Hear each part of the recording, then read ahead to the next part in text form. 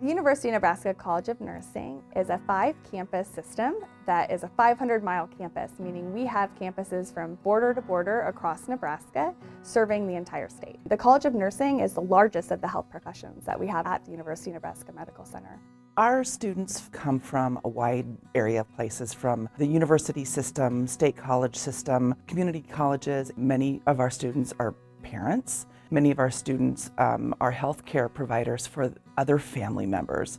We are seeing a lot of stress in our students before they start nursing school. It is our responsibility to make sure that our students are as healthy as they can be, so then they can help others be as healthy as they can be. We have to start before they're burnt out in the workforce, starting at orientation.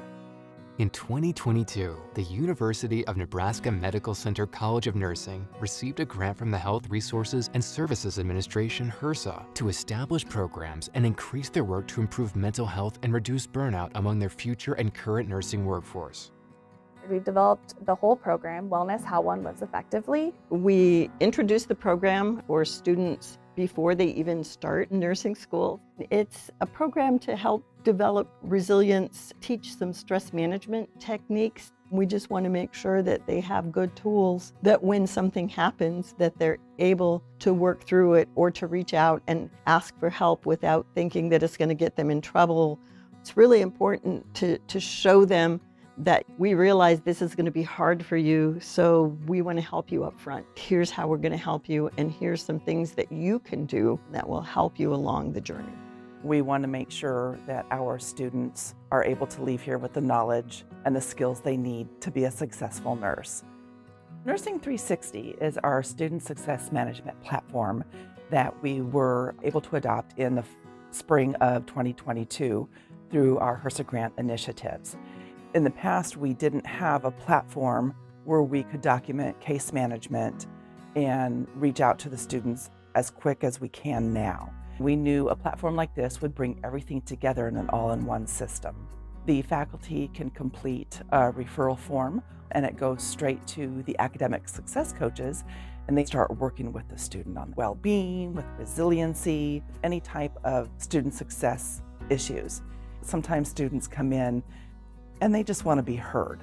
We listened to the students, and the students told us they wanted space. We've developed wellness and study spaces that students can use to manage their stress as well as build success in their academics. They wanted a whiteboard and they wanted certain markers.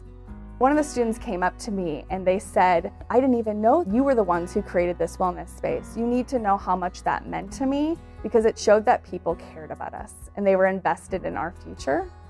I want to see students succeed. I want to see students go on to be successful healthcare workers and have careers of their own. We need to support them from the time they're being admitted into the program until the time they graduate, and even beyond graduation.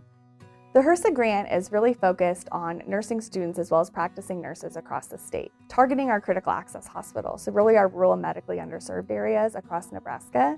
We've expanded to include nursing in the rural areas to help them deal with the specific particular difficulties that being in the rural area entails. A critical access hospital is a hospital that is located in a rural area and serves a rural population. Working in a critical access hospital has so many challenges. The resources are much less. The nurses are required to do many roles. The whole program and UNMC's program was very important to us being able to start to learn how to rebuild and grow. So if we're not taking care of ourselves, we cannot continue to take care of our patients. So now we have purified water that's at our nurses station. We now have a fridge with healthy snacks. We encourage each other to get out, to take a break, and we understand the importance of that. We already have healthcare disparities in rural settings, so we need to keep nurses in the game so that they can continue to take care of people for years to come. If we didn't have this grant and this funding, this sort of program we wouldn't have access to. How can we help individuals, help build their wellness, help build up their resiliency, help them get the care that they need if they need that? But the other parts are the systems level. What we need to work on is integrating individual and systems level solutions in the wellness sphere to really comprehensively put a picture together about how we can have a healthier workforce. Healthcare workforce well-being is what's best for everyone. It's best for the individual, it's best for systems, it impacts patients and patient safety. We need to continue to invest in it because it's the best choice for everyone.